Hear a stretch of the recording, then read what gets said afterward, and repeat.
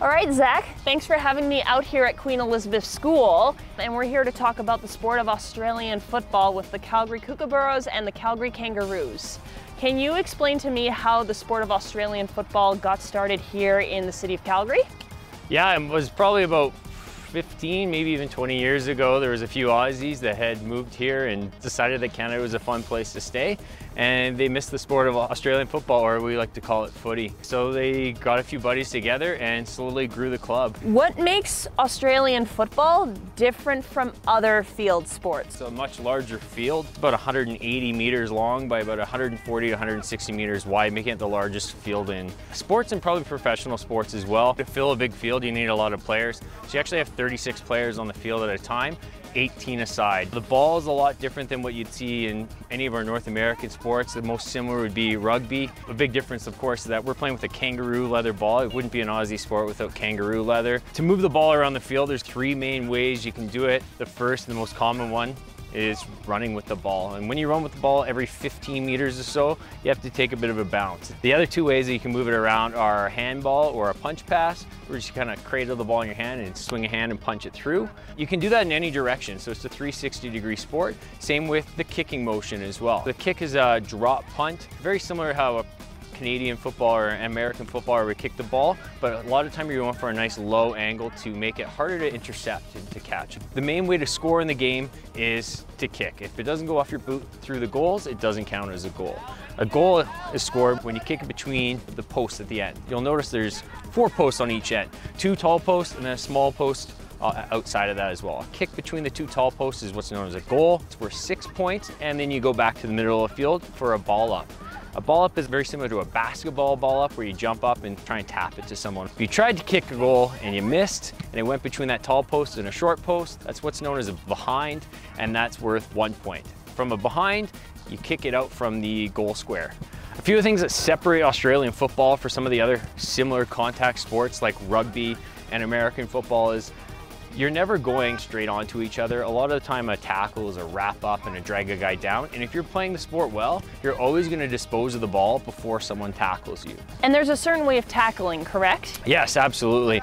Legal tackle has to be above the knees and it has to be below the shoulders. Anything on either side of those is a free kick awarded to the other guy. Similarly, you can't push a guy or tackle a guy from behind. Those rules are built to make the sport a safer sport for everyone. Just to tie in with the idea of safety, there's also a rule that prevents any sort of risk to the player. So if the referee sees any sort of call that may be seen as a hindrance or a safety concern to the given player, then they can actually award a free kick to that player. Yes, absolutely. Yeah, so the sport is always designed with the player in mind. The umpires that we have, they're here to keep an eye on you and protect you as well. The goal is for everyone to have fun and play and not get hurt.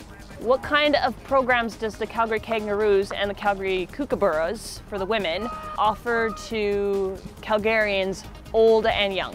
The most obvious one is, like you mentioned, is our women's as well as our men's club. Both of those clubs encompass people about 18 years and older. Over the last 5 or 6 years or so, we've developed a few more youth and children's programs to give them a new experience in another sport and hopefully develop down the road future Kookaburras and Kangaroos. So we have an Oz Kick program, which is for kids from 6 till 9.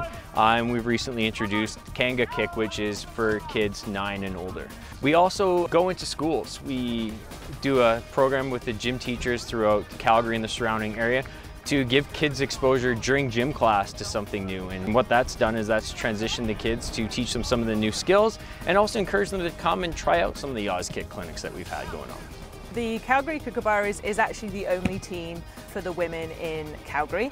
We pride ourselves on that and really encourage people to come out and play. We have a lot of players who come from basketball, rugby, hockey, literally anything. The Calgary Kookaburras practice here. We're at the Queen Elizabeth High School, and on Mondays between 6 and 7:30 we train with the men, the Calgary Kangaroos. We have a joint training session which is really helpful. The boys team tend to have a few more Australians. They're the guys that have played since they were literally 2-3 years old and are able to really really give us advice and keys to training and help us with the game altogether. So to be able to have them on a Monday night, it's been really helpful. We then train on a Thursday, 6 till 7:30 at the same location here at Queen Elizabeth. That allows the girls to come together, train as one team and bond as a team. How do people get in touch with the Calgary Kookaburras or the Calgary Kangaroos?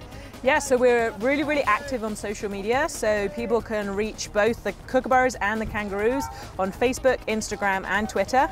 All of our handles are somewhere around calgary.kangaroos or calgary.kookaburras. That's probably the best way to get in contact. We also have an email account. That way we can really communicate with everybody. Why should people try out the sport of Australian football? And in relation to that, what got you into Australian football? I think everybody should give Australian football a go. It's a completely different sport to any other sport in the world. You have a combination of rugby, soccer, American football or Canadian football. It's a great opportunity to be in a team. Personally for me, coming from a soccer background, I really wanted to get back into like a contact sport. I played rugby in high school and went a few years without doing it. This is a great introduction back into contact sport. So I definitely encourage people to come out. Literally no experience necessary. We'll teach you all the skills. It's a great team. As soon as I joined, I had this automatic feeling of friendship. The girls are super friendly on the Kookaburras, and the boys, a lot of them are Australians, so they've come from far away places, and you can probably tell from my accent I'm from England, so coming to a new country, trying to fit in with everybody, this is a great sport to be involved with, meet new people, and we have a great social side of the team too, so no excuse not to come and give it a go. People should come and try out the sport because it's a fun, new and exciting sport. It's new for us. Australian football has been around for over 100 years, but a lot of Canadians have just never had the exposure to it. It's a great team atmosphere. The men and the women get to train together. We do a lot of social events as well, whether it's a rookie party for everyone, both teams traveling down to a tournament, up to Edmonton, out to Kelowna, or down to Banff. Those are all things that make it fun and exciting to join. It's lots of running around too.